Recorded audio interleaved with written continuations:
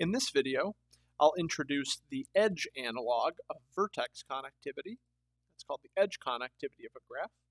We'll go over some definitions, make an observation, look at an example, and prove a couple theorems that'll be helpful. So let's take a look at some definitions. So just like with a vertex connectivity, we define the edge analog of a vertex cut. That's an edge cut of a graph is a subset of the edges such that their removal disconnects the graph. And just like with vertex cuts, we'll say, or a trivial graph. And an edge cut of minimum cardinality is called a minimum edge cut. And this cardinality is the edge connectivity of G. Now we had kappa of G for vertex cuts. For edge cuts and for edge connectivity, we'll have lambda of G. The smallest number of edges whose removal results in either a disconnected graph or a trivial graph. So yeah, what about the trivial graph itself? Well, notice this has no edge cuts. Oops. This has no edge cuts. And it's trivial itself, and so we define lambda of K1 is equal to 0. So I want to make a quick observation here. Let V be a vertex of a graph G with degree of V equal to delta of G. So choose a vertex of a graph with minimum degree. Then the set of edges incident with V is a vertex cut. And in particular, this is always the case. Whenever I have a vertex, V, and I take its whole neighborhood here, maybe lots of edges there, and I look at the neighborhood of V, if I remove all the edges between V and its neighborhood, so that is the set of all edges incident with V, that will disconnect the graph. And so that means that the edge connectivity is at most,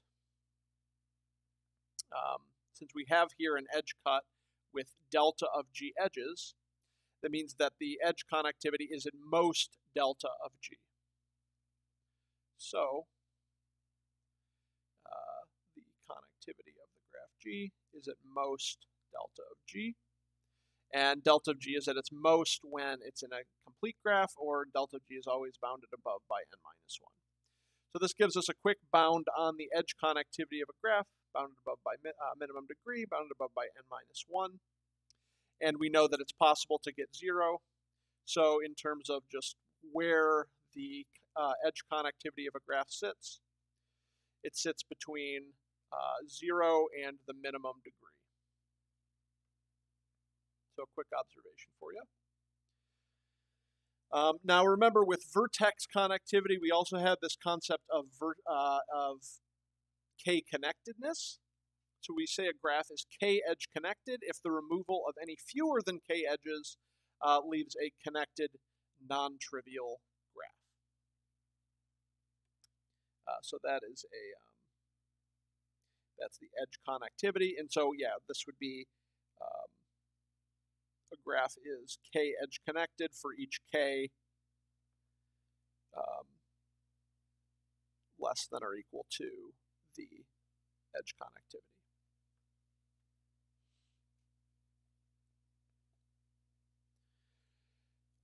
Let's look at an example of edge connectivity and this k-edge connected concept. So let's take a look at this graph G here. Now, just to kind of go over again and see the relationship to the vertex connectivity, let's say U equal to U V1. This is a vertex cut, right? If I remove the vertices U and V1, that'll disconnect the graph. and the removal of any one vertex, right? This is a non-separable graph. Removal of any one vertex will not disconnect the graph. And so in this case, kappa of G is equal to 2. So its connectivity is 2. And what about its edge connectivity? So X equal to, notice if I remove E1, E2, and E3, this is a edge cut. And if you just take a quick scan over the edges, this is actually a minimum edge cut. Is a minimum edge cut.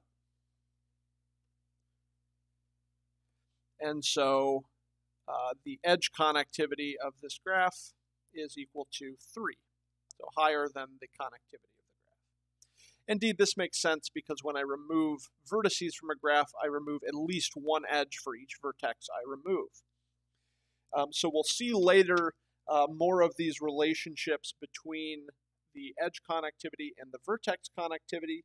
In particular, we'll see theorem 4.4, which is one of Whitney's inequalities, which says that indeed this is always the case. The vertex connectivity is at most the edge connectivity. We'll get to that later. All right, let me jump back a second. Oh yeah, so I can say something. Yeah, this is the edge connectivity. Notice that this means the graph is it's 3 edge connected because the removal of any 2 edges will not disconnect the graph or leave a trivial graph. So it is 3 edge connected.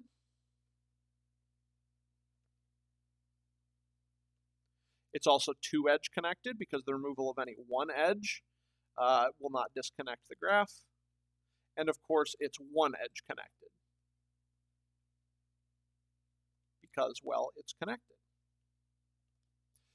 So let me just say a couple things about being k-edge connected.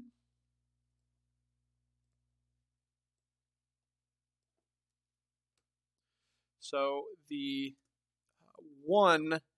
or let me start with 2. The 2 edge connected graphs are the non-trivial connected bridgeless graphs. Remember, a bridge was an edge of a graph whose removal disconnected the graph, so that's an edge cut of size 1. So if it's 2 edge connected, this is saying there's no edge cuts of size 1 or fewer, and so that would mean the graph is bridgeless. The 1 edge connected graphs are the non-trivial connected graphs. Right? So being 1 edge connected just means that removal of any edge cuts of empty set edge cuts, so empty edge cuts, leaves a connected graph. So that would imply that the graph has to be connected to begin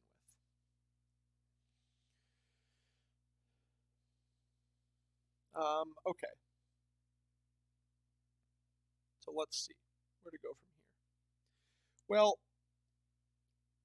we have a theorem here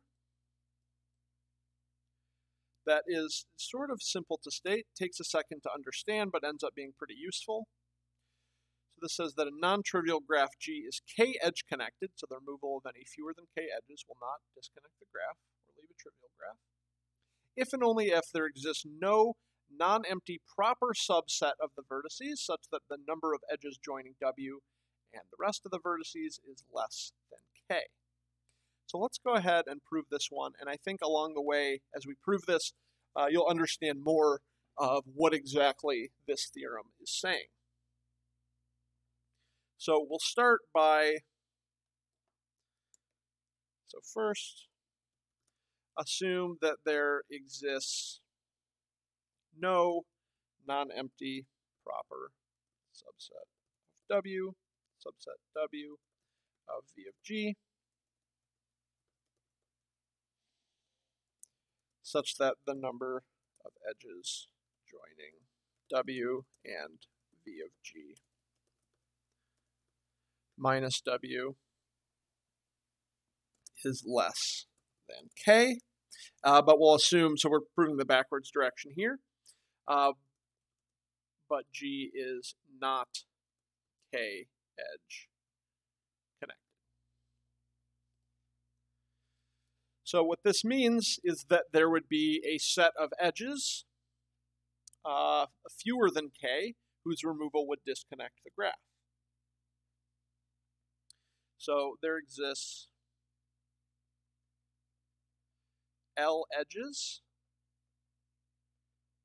with L less than or equal to k minus 1,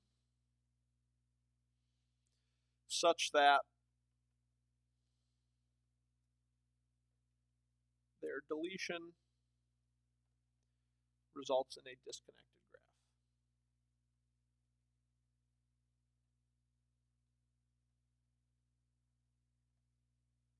graph. Let's call it H, a disconnected graph H. So H is then split into components, and let's just let H1 be one of the components. So here's H1 here, and here's the rest of the graph. So this would be vertex set of H1 would be these vertices, and then here we'd have vertex set of H minus vertex set of H1. And we removed L edges in order to do this. So L edges. But then, removing these L edges, right, but then we can find a proper subset, then vertex set of H1 is a proper subset such that the number of edges between H1 and vertex set of H1 minus H1. So yeah, in particular, my W is equal to the vertex set of H1. Subset is less than K, right? There's L edges between them. And so that takes care of the backwards direction. For the forward direction, oh, sorry, wait, maybe I said that backwards. No, that was the forward direction. And we assumed G was not.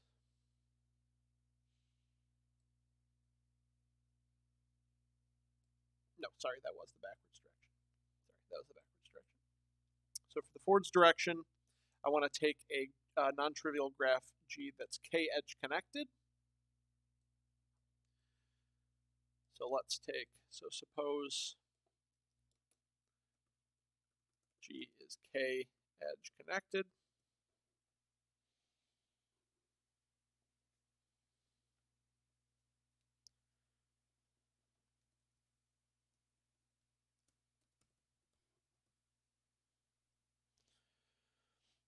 And suppose there exists a non-empty proper subset W of V of G such that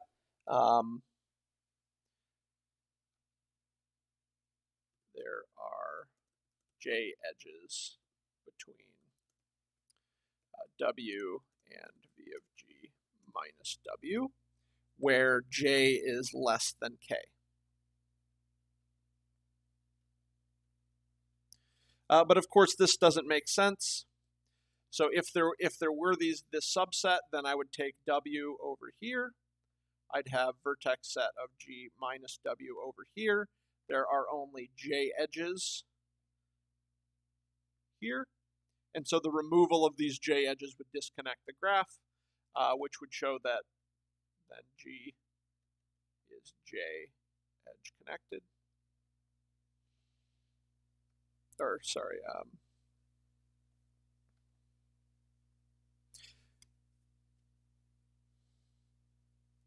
right. Then the deletion of these, and the deletion of these J less than K edges results, right, that's what I wanted, in a disconnected graph.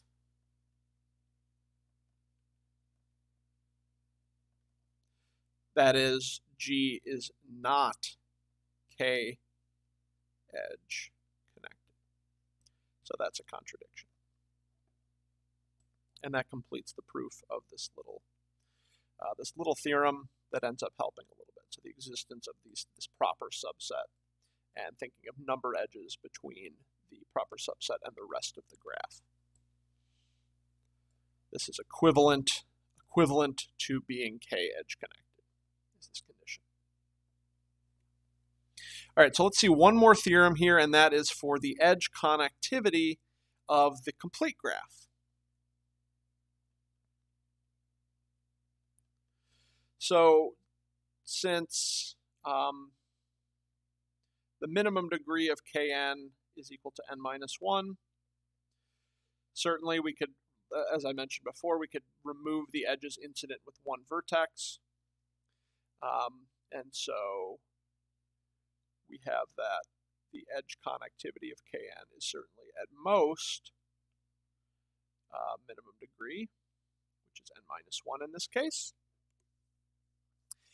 Oh, by the way, we might as well assume, I'll say here, since edge connectivity of k1 is equal to 0, assume n is greater than or equal to 2.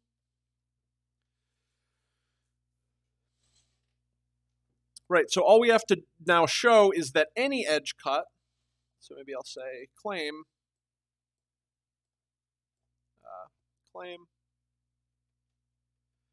if x is any edge cut of kn with n greater than or equal to 2, then size of x is at most, is at least n minus 1. Right, so we can, if I want to show the edge connectivity of a graph, I need to establish two things. I need to say that there is some edge cut of size n minus 1 that disconnects the graph. Pick any vertex and remove the edges around it, and we have an edge cut of size n minus 1. Then I also have to show that that any edge cut has at least that many edges in it. Okay, so let x be an edge cut.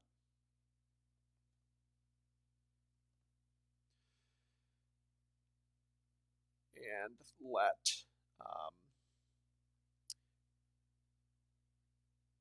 G1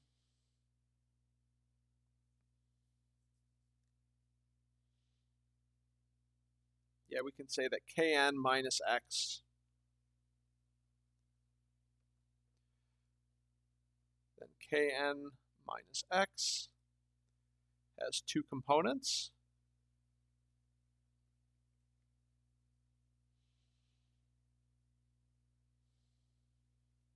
And let's call them G1 and G2.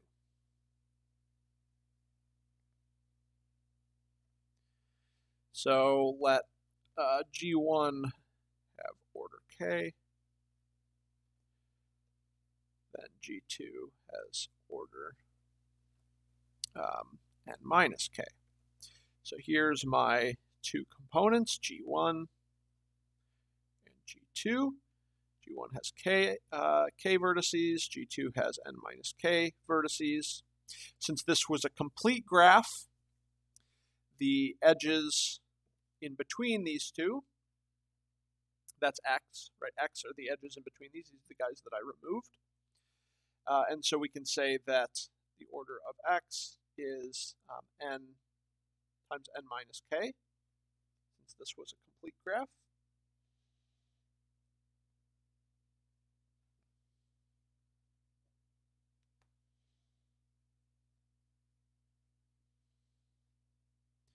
And then I'd like to find a bound on this, right? I'd like to say this is at least n minus 1. So we know k is greater than or equal to 1. There's at least one vertex here. N minus k is greater than or equal to 1. And so if I, say, multiply k minus 1 times n minus k minus 1, this will be greater than or equal to 0. And then we can multiply this out. So this would be k times n minus k minus 1 minus n minus k minus 1. That'll be greater than or equal to 0. And I'm just going to focus on this n minus k part with this k. So that's k times n minus k minus k plus k. I'm going to pull this negative k out. Plus k minus n minus 1. That's greater than or equal to 0. These guys cancel off. And I finally have k times n minus k.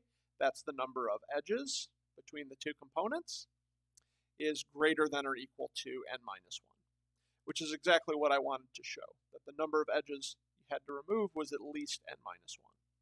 So lambda of kn equals exactly n minus 1. And that finishes the proof. All right, that's it for this video. See you next time.